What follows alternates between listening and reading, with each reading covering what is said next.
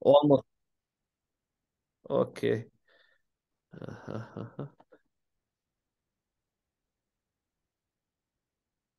Um, the title of talk is selected topics in almost periodicity. That is actually the name of my sixth research monograph published with Walter de Gruyter.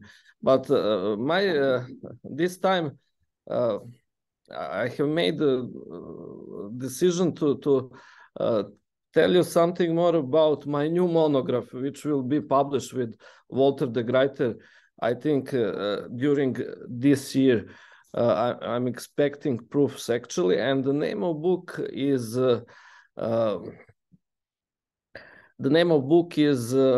you can see here the contents.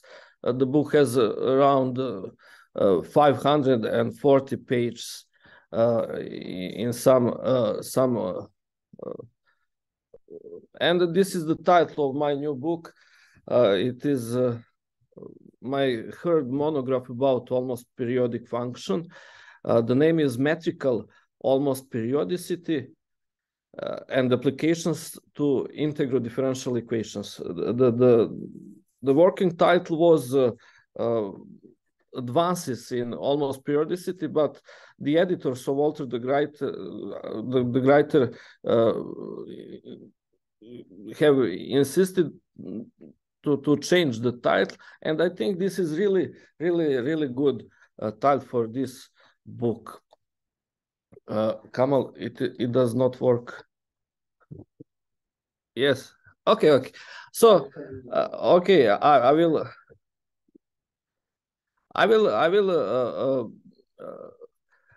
tell you the basic things about almost periodic functions. It is actually a product of Danish mathematician Harald Bohr. You know, for Niels Bohr, of course, he is Nobel Prize winning physicist from Denmark, and Harald Bohr and Niels Bohr are brothers. Many papers in physics and mathematics. Harald Bohr worked with series with the theory of numbers. Many papers about Dirichlet's series, and he created the theory of almost periodic functions during the second decade of the previous century, around 1925. You can see here the year. Concerning some people working before Bohr, I would like to mention this is a French mathematician, very famous, but I do not French. Sorry, Eschlang and Danish mathematician Bohr, not Bohr, but Bohr. So, what is actually innovation of Harald Bohr? If we have a continuous function defined on the space R to the power n, we assume a priori that it is a continuous function. X is complex Banach space. It can be also a topological vector space. Everything is the same.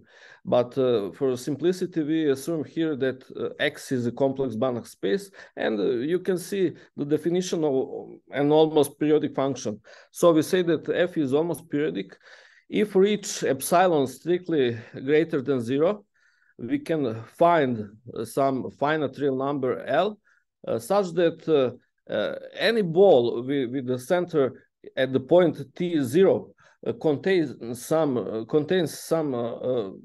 point tau, such that the following inequality is satisfied for all real values of T. So it is like period. So if the function is periodic with period pi, then it is periodic with period n times pi. And if you take n times pi, take a picture on the real line. That set is relatively dense. So we actually have that any periodic function is almost periodic. Of course, we know that the converse statement is not true in general. For example, if you have a trigonometric polynomial, it is always almost periodic, but it is not periodic.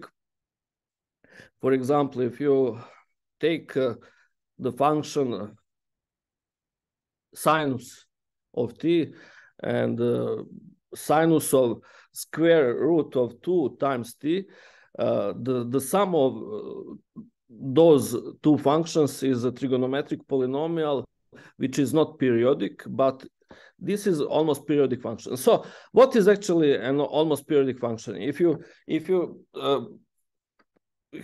take all trigonometric polynomials, of course, the definition is very known.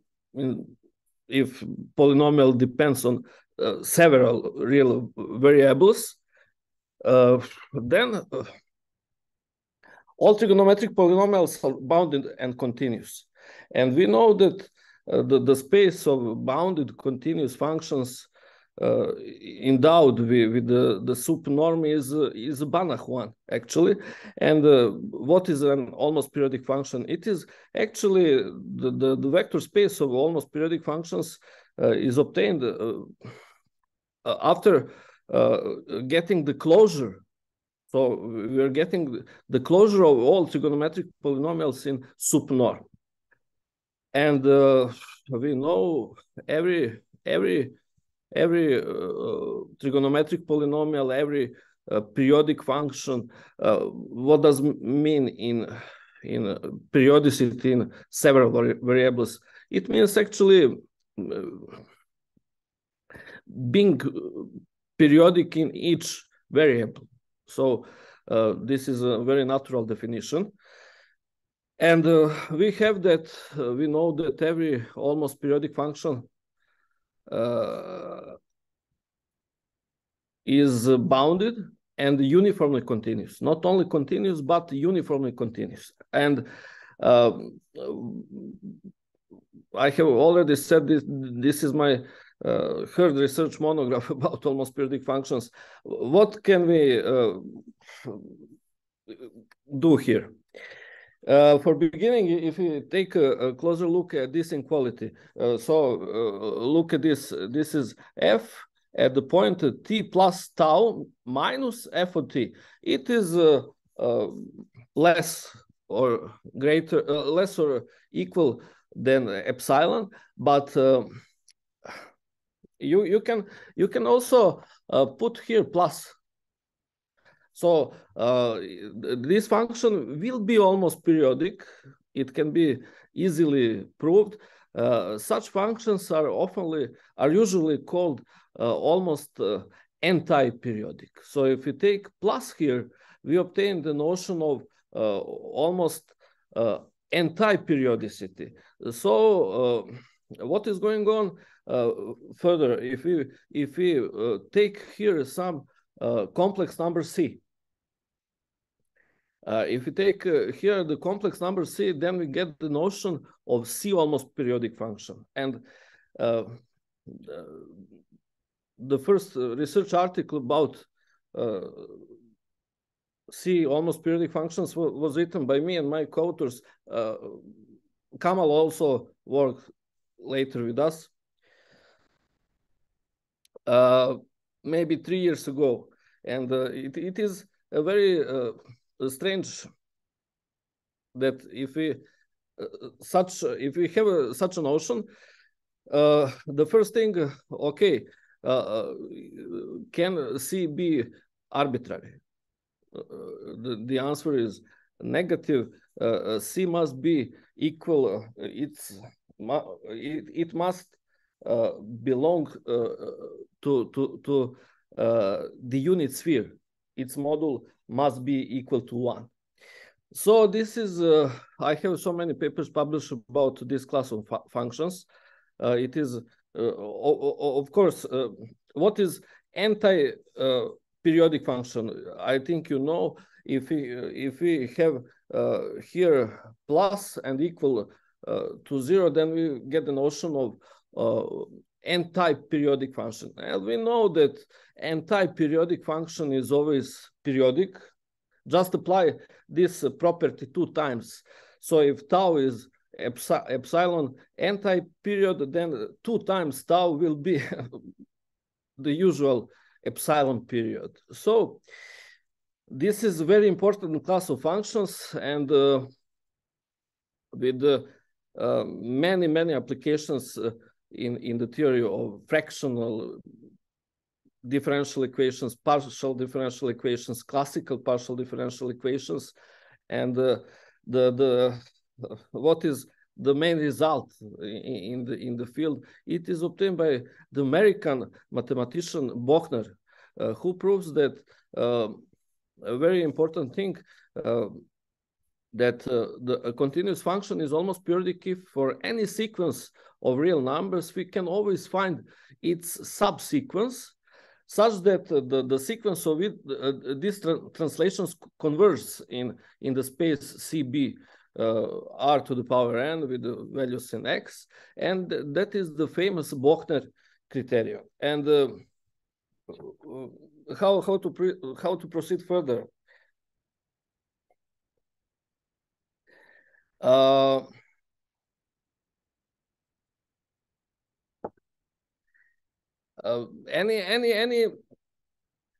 Any almost periodic function is continuous, and that is a problem, because Lebesgue created the theory of integrable, new theory of integration at the beginning of the 20th century. So we have the class of measurable functions, we have the class of LP, local integrable functions, and the first step after Harald Bohr was made by Russian mathematician Vyacheslav Stepanov, who created the theory of Stepanov almost periodic functions by removing the continuity assumptions on f.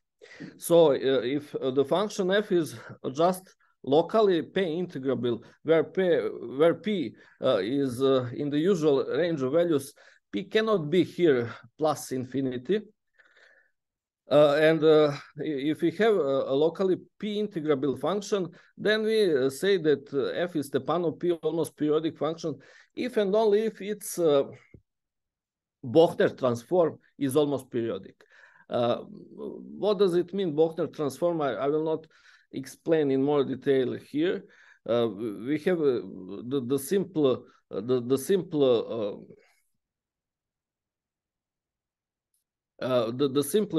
criterion here, and the simple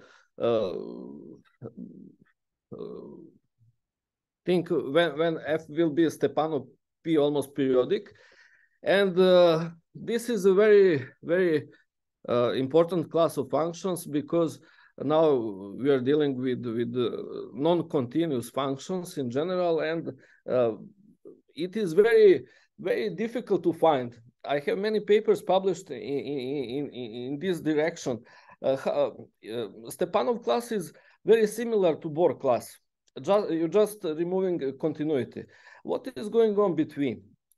How to find the function which is almost periodic, which is not almost periodic, which is Stepanov, something, some concepts that intermediate Stepanov and Bohr concept. It is very difficult. I will show you some examples of Stepanov functions. There is a continuous Stepanov almost periodic functions, which is not Bohr almost periodic. The reason is quite simple. That function is not uniformly continuous. So we have an example of a continuous Stepanov almost periodic function, which is not Bohr almost periodic. And the year was 1927. In the same year, the German mathematician Hermann Weyl has created a new theory of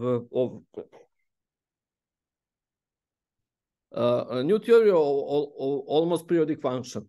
And here we have a definition of equi-Weyl P almost periodic function. This class of function was very unexplored before 1990. Maybe I can freely say something like that. And I have learned a lot about this class of functions by reading the survey article by Jan Andres, Czech mathematician, and some Italian mathematician. And this class is very, very strange. I must to tell you that the class of equi-Weyl P almost periodic function is very large. So if we have Bohr almost periodic functions, Stepanov almost periodic functions, that are two main concepts in this field. Weyl class is very large. So if you want to find some functions that are Weyl almost periodic, but not Stepanov almost periodic, you can find so many such functions. For example, if you ask me, LP space. If you take LP space, we know that almost periodic function cannot belong to this space if it is non-zero. Only zero function is almost periodic and belongs to this space. The only almost periodic functions which belongs to LP space is zero function. But it is no longer true for. It is also true for Stepanov class, of course, but it is no longer true for Weyl class. So how to find a counter example? It is very simple. It is very simple because take any compact set and take its characteristic function. That characteristic function is, of course, P integrable, and but this function is Weyl P almost periodic. And the usual definition of Weyl P almost periodic function is given in this way. And I'm showing you this exponent here. It is the usual Weyl norm. And the value of n over P is very strange. It is the usual coefficient. In the one-dimensional setting, we have 1 over P. But what have I done 3 or 4 years before? I have put simply, funny, in the funniest way, I have put here sigma, any exponent strictly greater than 0. And I call that class weighted Weyl class. So if you take a compact set and take a characteristic function of a compact set, it will belong to this space where the exponent is replaced with the sigma, where sigma is any positive real number. And the second concept, it is much bigger. This is very strange concept. Many mathematicians and many mistakes in the existing literature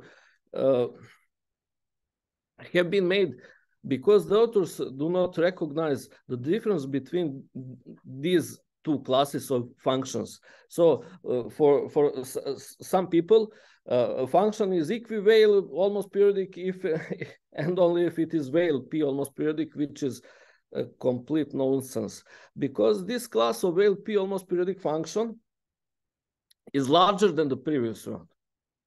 It is larger than the previous one, and this concept, I will not read all things from definition, was discovered by Russian mathematician Kovanko. So this is actually a Weyl-Kovanko class of almost periodic functions, and this class of function functions contains the usual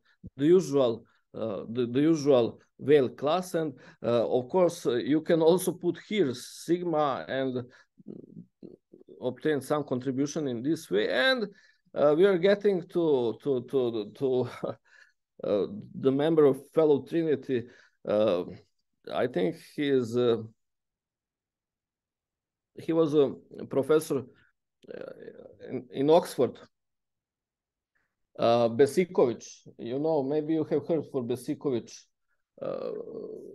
He works with Hardy, Littlewood, and he created the concept of Besikovic almost periodicity 2 years after Harald Bohr, so in 1927. Besikovic class is famous. Some people call it Marcinkiewicz class. Maybe you have heard of Marcinkiewicz multiplier theorem. But actually, this semi-norm, which is very popular in mathematics, was discovered by Besikovic, not by Marcinkiewicz. Okay, Marcinkiewicz gave many interesting contributions about this class of functions and about this semi-norm during the third decade of the previous century. And the Besikovic semi-norm is very important in mathematics. It is usually defined in this way. Requiring a limit, it is very strong. You know, there is such classes of function. Kamal knows that pseudo almost periodic functions. Sometimes limit exists, and sometimes it is zero. And in general, limit does not exist as t time goes to plus infinity, but limit superior always exists it can be infinity also. So you're taking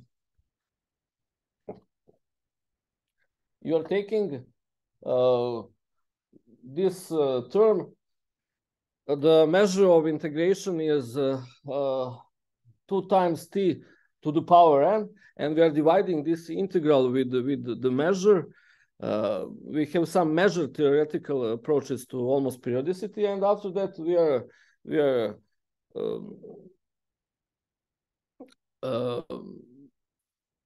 taking its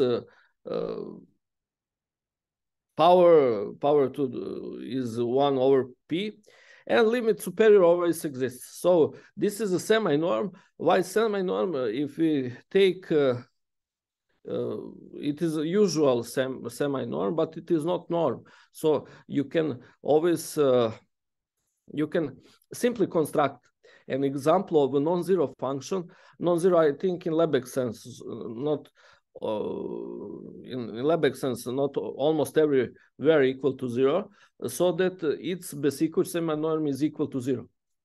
It is very simple to construct such a function with the Besikovic semi-norm equal to 0, and that class of functions is very important for us. This is definition. Usually the space of functions with Besikovic semi-norm is denoted by Kp, and after that we are making new classes. We divide the space and making the class. Every function satisfying that its Besikovic semi-norm is equal to 0 is automatically Besikovic almost periodic, because it is 0 after taking classes.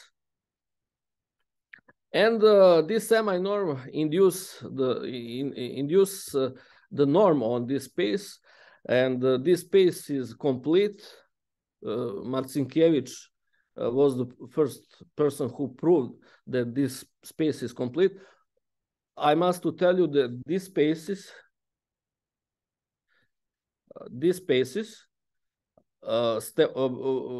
if you take almost periodic functions with the subnorm, it is complete. It is a Banach space, of course. Stepanov P almost periodic functions together endowed with the Stepanov P norm, the space is also complete. But this space is not complete. And this is very trouble for people working in nonlinear analysis, because we are exploring semi-linear problems, and we have some kind of Nemitsky operators, and it is very important for semi-linear equations. If the space is not complete, how to apply Banach principle or some else fixed point theorem? It is very difficult to find any fixed point theorem for applications if the space is not complete. So the class of equivalent P almost periodic functions is very difficult for applications, because this space of equivalent P almost periodic functions is not a Banach space when equipped with Weyl distance, with Weyl semi-norm. And this is very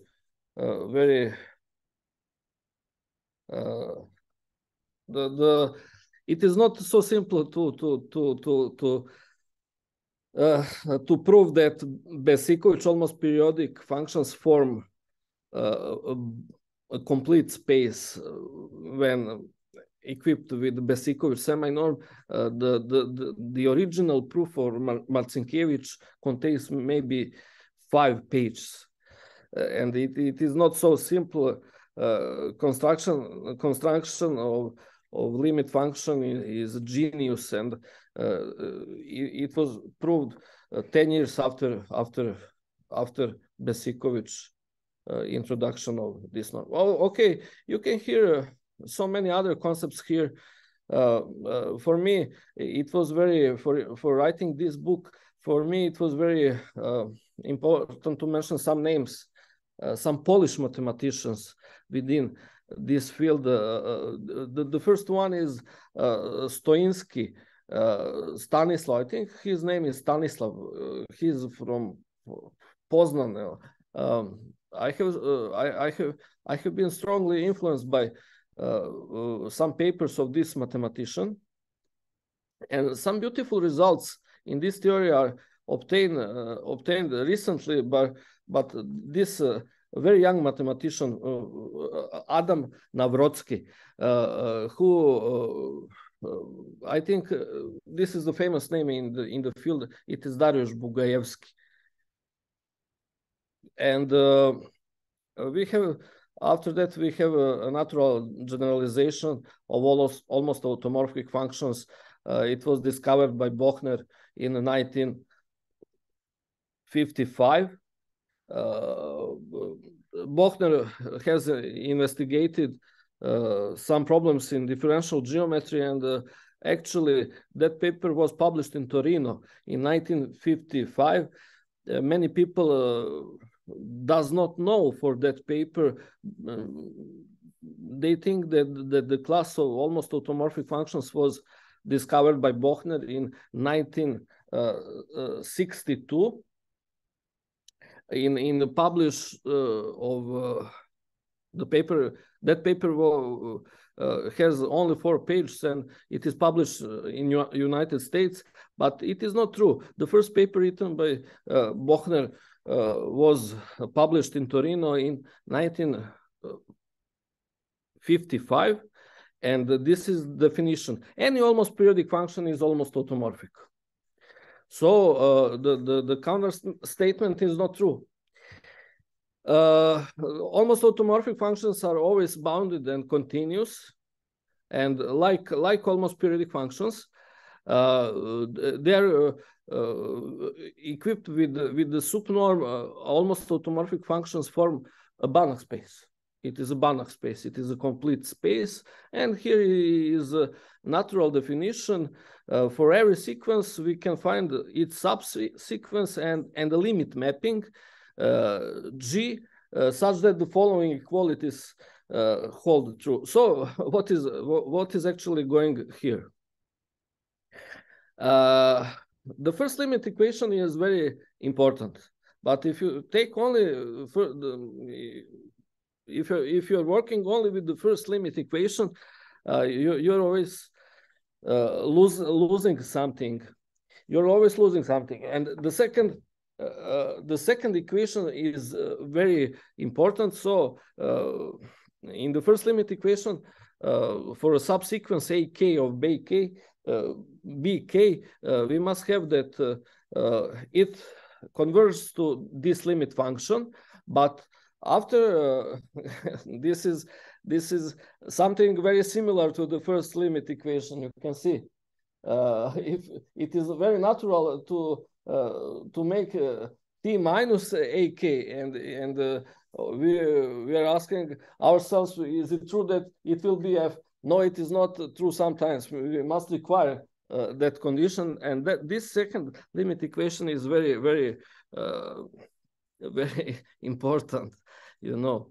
And just to say, I have published many papers with my colleague from Russia, Vladimir Fyodorov, in Chelyabinsk, where I have been visiting professor also, and with some other people, based on investigation of Angelo Favini, Italian mathematician, and Atsushi Yagi, Japanese mathematician, who published their famous monograph about abstract degenerate differential equations. So why degenerate? You cannot solve the equation with respect to the highest derivative. So if you, okay, this is the famous Poisson heat equation. I have made some application in the study of the existence and uniqueness of some almost periodic type and almost automorphic type solutions to this equation. What is the problem here? If this function m of x is strictly greater than 0, and if it is bounded below by some positive constant, then this problem is not serious. You can always divide. You can always divide by m of x and obtain an equivalent non-degenerate equation. But what is going on if you cannot divide? So the usual choice in the theory of degenerate equation is that m of x is a characteristic function of some interval. So if you take interval 0, 1 and take its characteristic function, that would be, for example, m of x, it will be 0 here, 0 here, and you cannot divide. And how to solve the equation? What is the basic approach? We are dealing with multi-valued linear operator. So we make a substitution here. This is the first step. We call this function u or w v of tx, and this term is cannot be written like the equality. This you can calculate v, and we are getting here this is Laplace translate of Laplace classical, and you're multiplying with m of x to the power minus 1. But it is not a function, it is multi-valued linear operator. And this equality becomes inclusion. And now we are working with inclusion. So we have the equation of type u prime of t is an element belongs to A, where A is a multi-valued linear operator, u of t plus f of t. And Kamal know for the theory, of course, I know, you know, for the monograph of Pazzi, probably. You have heard for the monograph of Pazzi. within that field, semi-groups of linear operators or Engel-Nagel. What is the next step? The next step is to create the theory of strongly continuous semi-groups which are generated by multi-valued linear operators. If we have a non-degenerate semi-group of operator, T of 0 is always the identity operator. It is no longer true for degenerate semi-groups of operators. T of 0 is projector. We can say only that. T of 0 is projector only. We can say something like that. And after that, we have the natural generalizations. We have Hill-Yoshida theorem, which is the crucial in our theory, the main result in theory of strongly continuous semi-groups obtained by group of mathematicians during I think the final result was given in 1948. Phillips Miadera also worked in that field. This theorem has a natural generalization to degenerate semi-groups of operators. So we have Hill-Yoshida type theorems for such class of semi-groups. Not to go further about this class of equations, just to mention that we can, of course, can consider the fractional analogs, and this is the fractional analog of Poisson heat equation with Caputo fractional derivative. And this is the equation in Helder spaces. It is very important to mention this thing. Of course, there are so many results about almost periodic solutions of this equation, but if you take a closer look at the Laplacian, just the Laplacian in the Helder space, it does not generate a strongly continuous semigroup. We know that. It is not a sectorial operator. And after that, the only we can say that is Laplacian is an almost sectorial operator. This is a very important class of operators for our theory because after that, about analytic strongly continuous semigroups, we are not getting a strongly continuous semigroup, but the semigroup with the singularity at 0. So it is very known in the theory of abstract evolution differential equations. We all of us know for the paper of Wohl, the German mathematician, who created the whole theory of such equations in Helder spaces, and the theory of almost sectorial operators is very important for solving such type of equations. What are we doing within this theory? It is a little bit stupid to say, but there are so many papers written about that. So if we have some operator family, we can consider some abstract differential equations without initial conditions. Without initial conditions on the real line, for example. You have an equation of type U prime is equal to A U of t plus f of t. A is a linear operator, for example, and A can generate, for example, strongly continuous semigroup. This is an operator family. T of t is usual, but this R can be also fractional solution operator family, some operator family which is a solution operator family to some abstract Volterra equation, not only fractional, it can be Volterra equation. And the solutions is fine in the following form. So this is the range of integration is from -infinity to t, like in Weyl concept of fractional derivatives. Weyl was the first man who defined fractional derivatives through integration over this interval. Weyl was the first one, and this is the sorry, classical finite convolution product, which always has some nice properties. It is famous for applications because Laplace transform.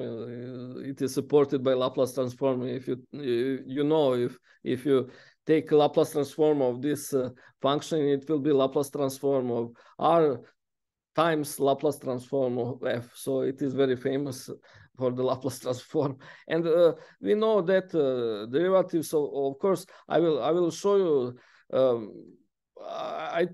This is my third monograph about almost periodic functions, and it is my strong belief. If you take the first one, the second one, and the third one, you will get almost complete knowledge about almost periodic functions. If some things are not explored, we have mentioned and quote so many references about such topics.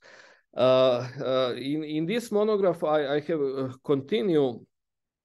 I have continued such investigation. In the second one, called Selected Topics in Almost Periodic, I have quoted maybe 40 research monographs about almost periodic functions. Some of them are very old Russian monographs, Kazakhstan, published in Kazakhstan, published in all over the world. And in this monograph, I have continued and find 15 more research monographs and some new papers about almost periodic functions, not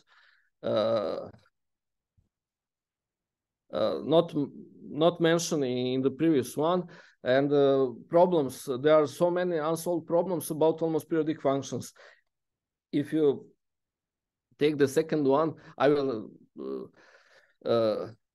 tell about American mathematician Gregory Spradlin.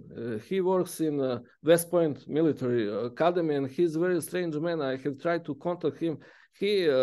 It is not, what is the difference between one-dimensional setting and multi-dimensional setting? So if we have one-dimensional almost periodic function, we know that it is continuous bounded, so it is in a strip.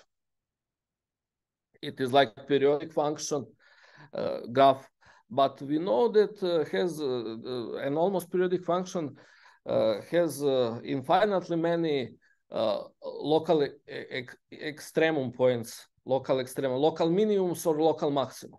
It must have, but it is not still longer in multidimensional setting. If we take a function which maps the whole plane in some complex space, then it is not true. It can be without any limit minimum or maximum problem. Critical points, the existence of critical points is very difficult in multi-dimensional setting, maybe. And Kamal, we have written maybe five or six research articles by now together, or with some other mathematicians. In this second point, this is the first point is about the higher the Cauchy problems with the higher order derivatives. We usually in this theory we are solving the first order equation and the second order equation. But if n is strictly greater than 2, problems always exist in our theory. And here we have an interesting result about the higher order abstract Cauchy problem of this type. some periodic type conditions are used, and this guy is he is actually not a guy, he is a very old man. Is very important for me. Kamal has no paper together with him. He's in Bratislava. He's a member of Slovakian Academy of Sciences and Arts, and his name is Michal Fečkan. At the beginning of his career, he has investigated the periodic solutions of such system. There is so many nonlinear equations. We have here some nonlinear equations of the second order, and the crucial, the first steps in this theory was made by French mathematician Poincaré. He was the first who created the theory of periodic functions, periodic solutions of partial differential equations. This theory has been improved by some people, and now we have but almost periodicity is meaningless here. You cannot apply such results to almost periodic functions, only to periodic. And the crucial theory, the basic theory is actually, it is so-called Kamm theory. Maybe you have heard of Kamm theory. It is Kolmogorov, Arnold, Moser, and Kolmogorov, Arnold, Moser, Kamm theory. It is I'm not working within this theory, but many interesting results were obtained also by Brezis, you know, for Brezis, Barbu, Da Prato, many nice results. And there is a guy from Praha, from Czech Republic, called Otto Vejvoda. He was the best Czech mathematician in this field. He wrote an excellent book about periodic solutions, Otto Vejvoda. And what to say? Have meet the deadline? How? Yeah. You should conclude. Okay, Benjamin. But 5 minutes is good for you? Yes. Okay, great. Okay. I have 5 minutes. Yeah, that's great. Okay, thanks. After that, what is going on? You can ask me, what is going on with the ordinary differential equations? Of course, I have collected here some results about ordinary differential equations also. You know, this is, for example, you can almost periodic functions are important, because if you're working with partial differential equations, you need distributions. You cannot alter distributions, hyperfunctions.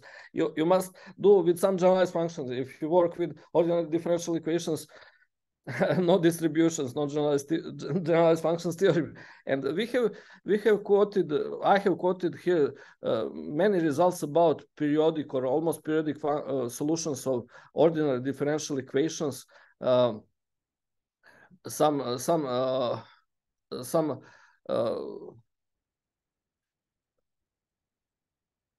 examples.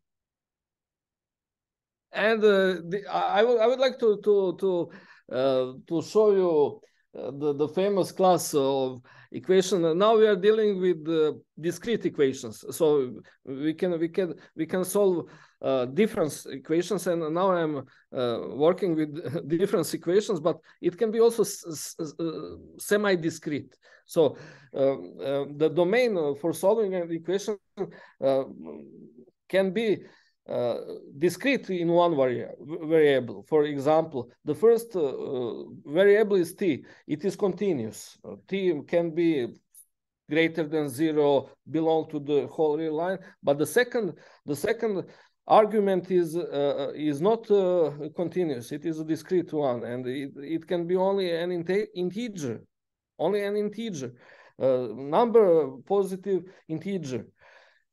This class of equations is very important for our theory. It is like impulsive equations, like fractional equations, it is very difficult to create a theory of fractional impulsive equations. But here we have the famous class of equations, the so-called neutral differential equations with piecewise constant arguments. So many research monographs about this class of functions have been published so far. And I would like to mention what is a piecewise constant argument. Look at this term here in the large brackets. It is 2 times. Of course, we have here the function, the largest part of x, the largest integer part of x. So this part is not t. It is between t and t plus 1. Something between. And you can also say many interesting results about almost periodic solutions of such class of equations have obtained by the member of Chinese Academy of Sciences, Yuan. This guy here, he obtained many interesting results about almost periodic solutions of these equations. But the crucial, the essence of problem is how to solve, what approach, how to solve these equations. You must discretize it, and after that, from almost periodic sequences, you must pass to the almost periodic functions. So